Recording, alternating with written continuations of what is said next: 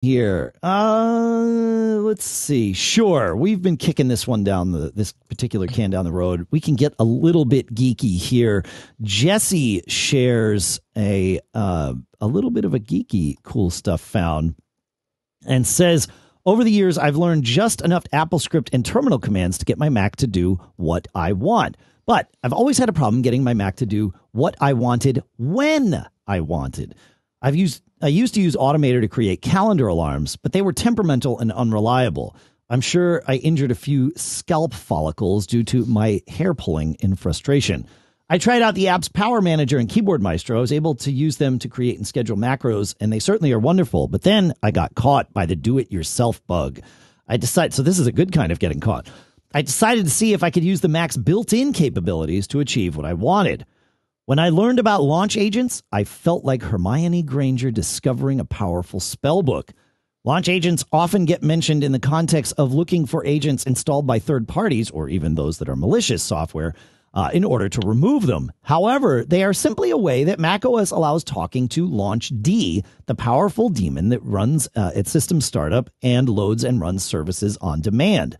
I decided to create my own launch agents. It turned out to be very doable for a mere mortal. I now have written 10 such launch agents to run various Apple scripts on my Mac at the times I find most useful. You can also schedule shell scripts or Automator workflows if those are your things. Why bother? First, to go beyond the limits of the Mac GUI. And second, for the fun of it. I have agents that sleep my Mac at different times on different days. Oh, that's interesting.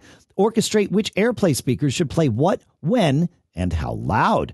Mount and run my Time Machine backups on my chosen schedule. Export archives of my calendars and contacts weekly. Oh, this is getting interesting. Randomize my screensaver daily, and more. I finally feel like my powers of automation on the Mac have caught up to what I can do with shortcuts on iOS. Now I feel like Hermione, having just mastered the big spell book. There are plenty of articles on the net, and Jesse she gives us a few of them, so we will put those on. We will put those in the show notes. But yeah, this is very cool.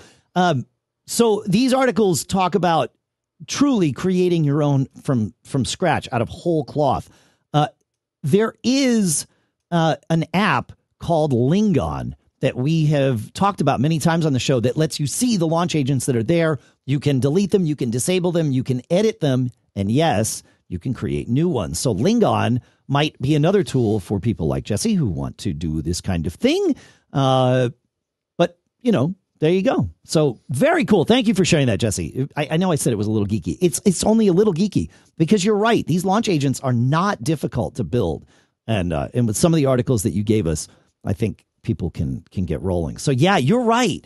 This is interesting. I'll have to think about the automations that I do and whether I want to move some of those to my own handcrafted launch agents. So this is cool. In the chat room, Kiwi Graham is saying Launch Control might be another app to do some of this. So I will put that in the show notes and we will check it out and you can check it out. Yeah, it's from SomaZone. So that wouldn't surprise me that they would have an app like that. I feel like we've talked about it before. The LaunchD GUI. Yeah, there you go. Yeah. And is that Lingon is not free. I don't know if Launch Control is free or not. Not sure. I think it might be. Yeah, I'm downloading it now, so it certainly downloads for free. Download as trial versions. Test them. Okay, shop. Let's see. Personal licenses. Boy. Launch Control. $18. So there you go. Yeah. Awesome.